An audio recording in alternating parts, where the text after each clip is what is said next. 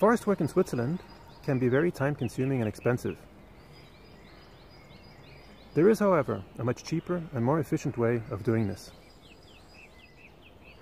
In this research project, we propose a digital method of using drone imagery to estimate important tree parameters used in the management of forests.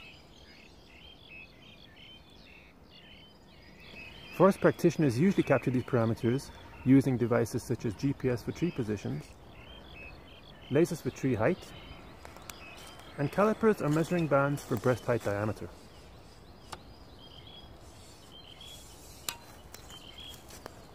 A more efficient way of doing this, however, is to estimate these parameters based on a digital twin of the forest.